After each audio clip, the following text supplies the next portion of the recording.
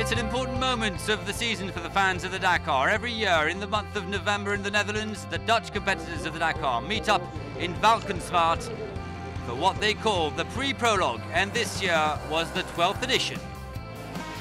Before all those cars are being shipped out, they give the audience a chance to actually feel the trucks, see them, hear them, touch them. So yeah, it's a great public event.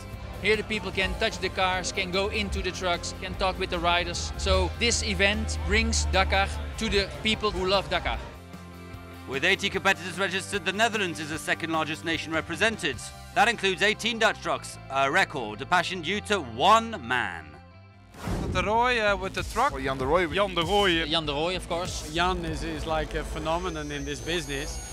Now these images are in the minds of generations of Dutch people. Jan de Rooij and his daft truck battling it out with the Peugeot of Arie Vatanen at over 200 kilometers an hour. That's how the passion for the Dakar was born in the 80s.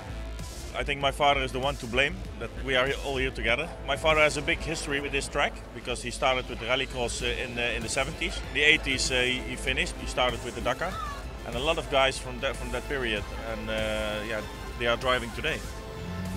In Valkenswaard, 25,000 fanatics came to cheer their heroes, and it was all live on TV. That just shows the passion of the Dutch nation. So many people here to come and see the vehicles, the trucks on a cross-country course that is now well known. It really is something that one has to see. It's amazing, yeah, because the Dutch people, they are, we can say, crazy for Dakar, and I like this idea because there's something unique, and out of Dakar there is not such an event in Europe, absolutely.